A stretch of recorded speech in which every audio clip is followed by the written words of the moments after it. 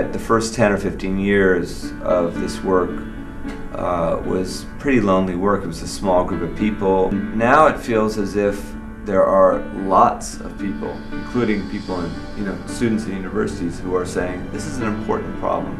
The this in question being global health equity, and that's very gratifying, because we've been fighting for these rights really for a long time, and we think there's now a lot more support than there ever has been before.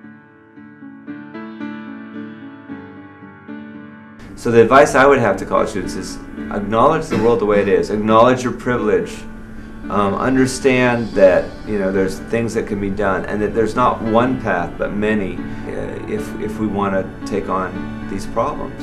What is it that you like to do?